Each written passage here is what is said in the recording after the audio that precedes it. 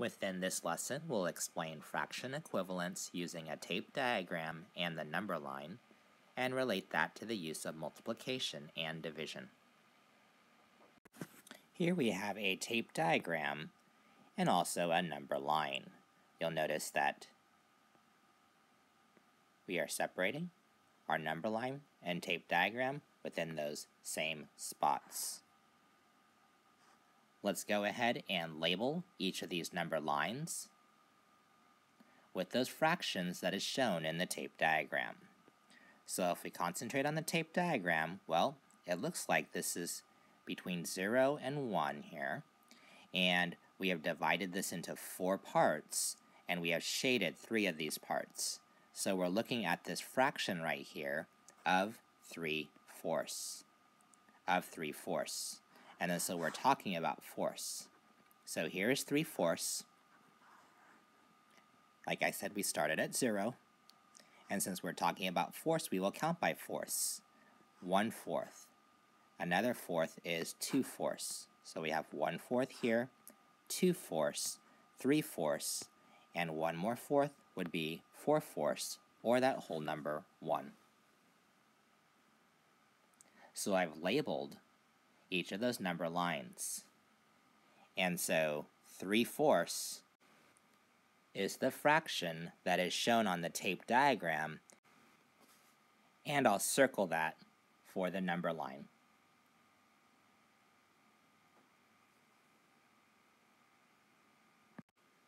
Here I have another fraction bar, and here I've started our number line. In between our whole numbers 0 and 1, and we separate that into 1, 2, 3, 4, 5, 6, 7, and 8 parts.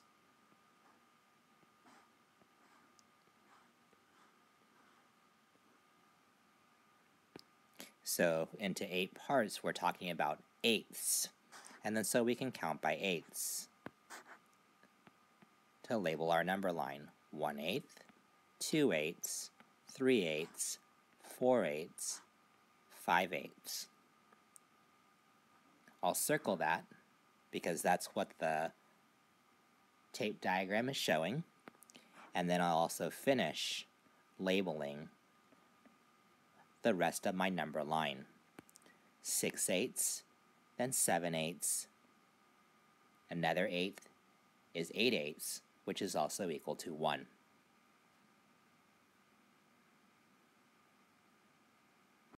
Okay, it's your turn. Can you go ahead and complete the number line to indicate the fraction shown by this tape diagram? Pause the video while you do your work.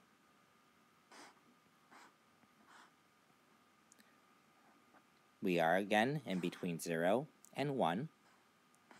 And in this case, 1, 2, 3, 4, 5, so we are talking about fifths. So we have 1/5, 2/5, 3/5, 4/5, and we will circle 3/5.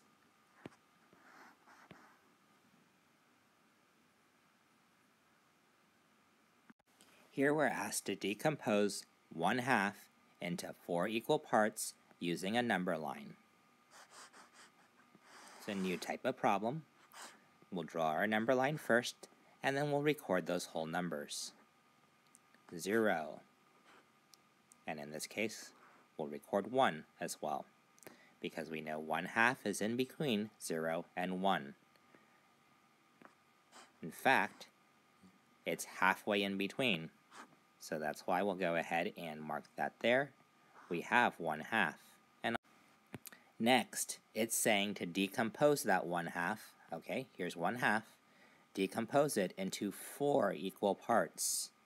Okay, so to get 4 equal parts in between 0 and 1/2, I'll have to draw 3 lines.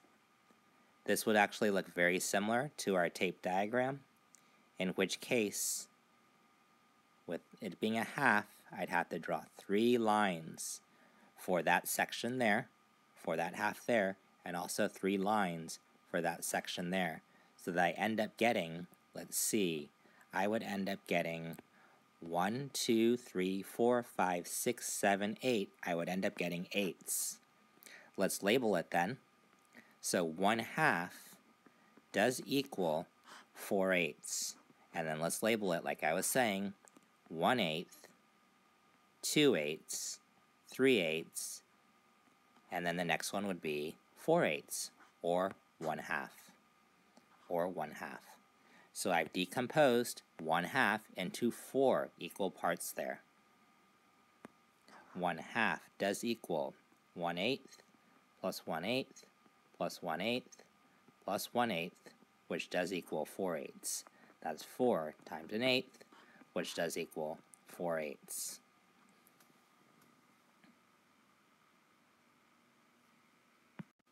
If I was to write that using multiplication, where I multiply the numerator and denominator by the same thing, and I'm putting it into 4 equal parts, so that's why I'm multiplying by 4, not only in the numerator, but also in the denominator. 1/2 does equal 4/8. Okay, here we're asked to decompose 1/3 into 2 equal parts. Let's draw a number line. We'll mark 0 and 1. Let's see. It does say 2 equal parts here, but it actually says 1/3, where we're decomposing 1/3. That's why we'll first separate it into 3 equal parts.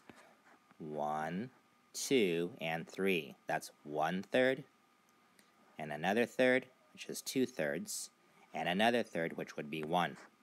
Let's label that.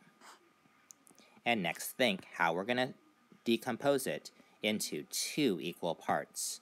Well, let's see. Here's it, meaning 1/3, and to decompose it into 2 equal parts, I'll just go ahead and draw a line right there. So let's see. This is 1, 2, 3, 4, 5, and 6. So I am now talking about 6, and that would be 1/6. 2/6 does equal 1/3. Next is 3/6. 4/6, and 5/6. So I've labeled that, and you'll see right here is where I've taken 1/3 and decomposed it into those 2 equal parts. 1/3 does equal 1/6 plus 1/6, which does equal 2/6.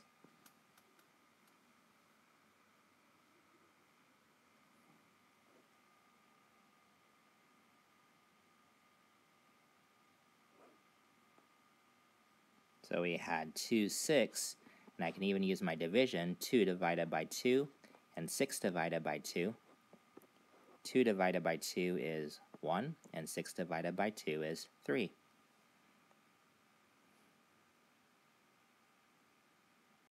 Here we're asked to write a number sentence for 1/3 equals 4/12, and we're also asked to use a number line. So let's draw that number line in between 0 and 1. And then, so first we're talking about thirds. So let's see.